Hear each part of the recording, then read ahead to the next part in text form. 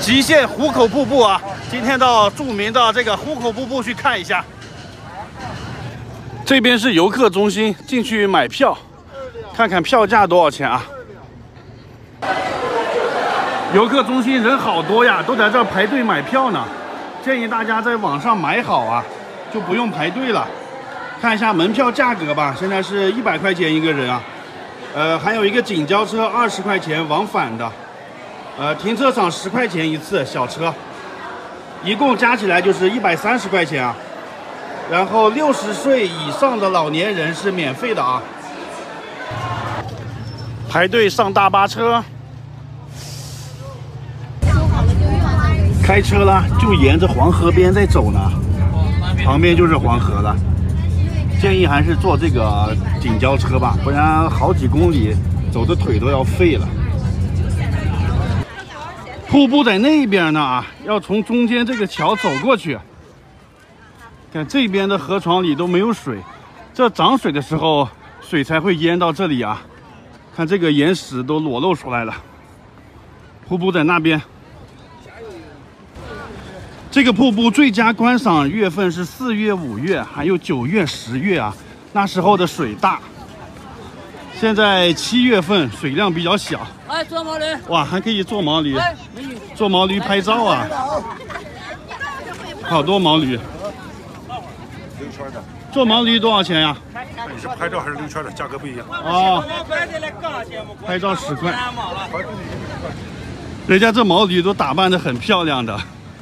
带着大红花，哇，前面就到瀑布了啊，好激动啊！母亲河黄河，我来啦！好多人呀，这河边全是人，赶紧走过去啊！哇呀，这黄河看这个雾，这个水浪都激起来了啊！这里应该是最佳的观景位置吧？哇，这水雾这么多呢！继续往上走。今天正好是周末啊。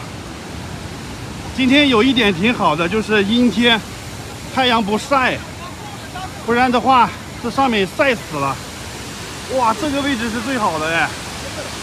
看这个水雾，黄河水，惊涛骇浪的呀，太壮观了。继续往上走一走，我要找一个最好的位置给大家拍啊！到处都是人，找个好位置也不容易呢。哇，就这里吧！哇哦，哇，太壮观了，震惊！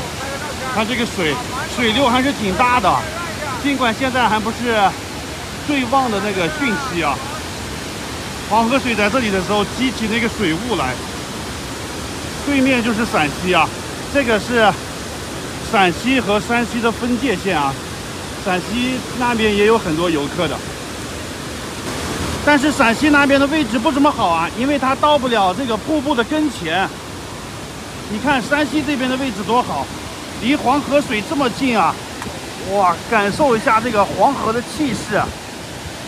真的是黄河在怒吼啊，风在吼，马在叫哇！我又想起来那首歌了啊，好想唱一下这首歌呀，在黄河边，看这个奔腾的黄河水，这气势啊！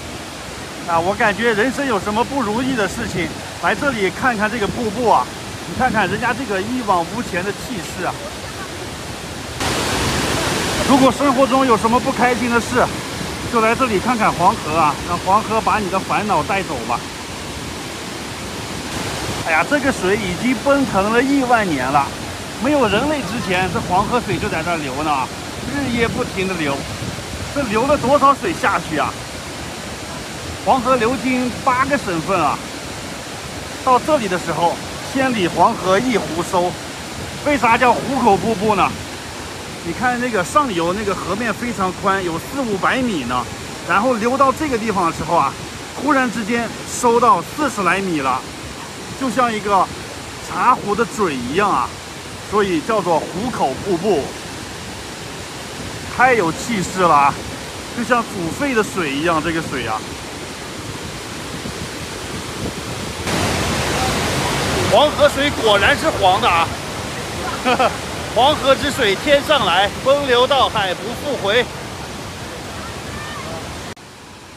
我用无人机飞一下吧，带大家看看壶口瀑布的壮观景色。黄河是我们的母亲河，它发源于青藏高原，全长是5464公里。今天我来到黄河边，看着奔涌向前的黄河水，一股豪迈之情油然而生。此时此刻，我真想说点什么。曾经大诗人李白说：“黄河之水天上来，奔流到海不复回。”诗人刘禹锡说：“九曲黄河万里沙，浪涛风波自天涯。”也有人呢，吟出了《黄河颂》啊。我站在高山之巅，望黄河滚滚，奔向东南。惊涛澎湃，掀起万丈狂澜，浊流婉转，结成九曲连环。从昆仑山下奔向黄海之边，把中原大地劈成南北两面。黄河，你是中华民族的摇篮，5000年的古国文化从你这儿发源，多少英雄的故事在你的身边扮演。黄河，你伟大坚强，像一个巨人出现在亚洲平原，用你那英雄的体魄筑成我们民族的屏障。来到黄河这里啊，必须得朗诵一首诗，表达我内心的心情啊。这个瀑布因为处在山西和陕西的分界线呢，所以去2个省都可以看啊。好多人会纠结，到底是来山西看好呢，还是去对面的陕西看好一点呢？我是觉得山西这边位置更好啊，因为它离这个瀑布更近。另外一个，价钱比那边便宜，他们门票都是100块钱，但是陕西那边啊，公交车是40块钱往返的，山西这边是20块钱往返，所以能省20块钱。大家看这边激起的水雾，全都飘到陕西那边去了啊！所以在那里看的人都打着雨伞呢，不然身上就全湿了。另外，陕西那个半山腰有一条沿黄河的公路啊，我看好多汽车呀，都停在那个公路上看呢。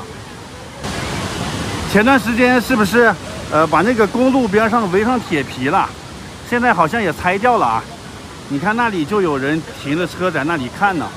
这个地方居高临下呀，看这个瀑布更清楚，也不用花钱，就是有可能造成交通堵塞呀。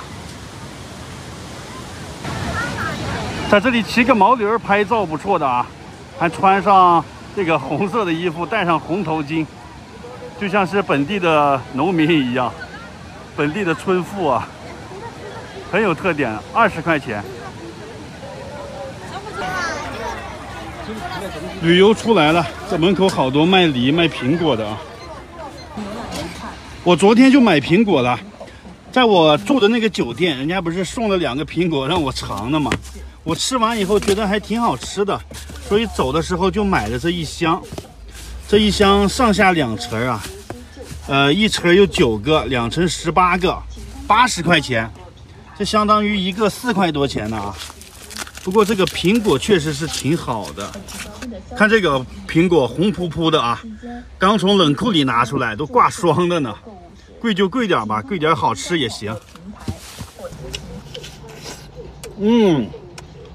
好吃。这种脆的苹果，壶口瀑布就参观到这里了，拜拜。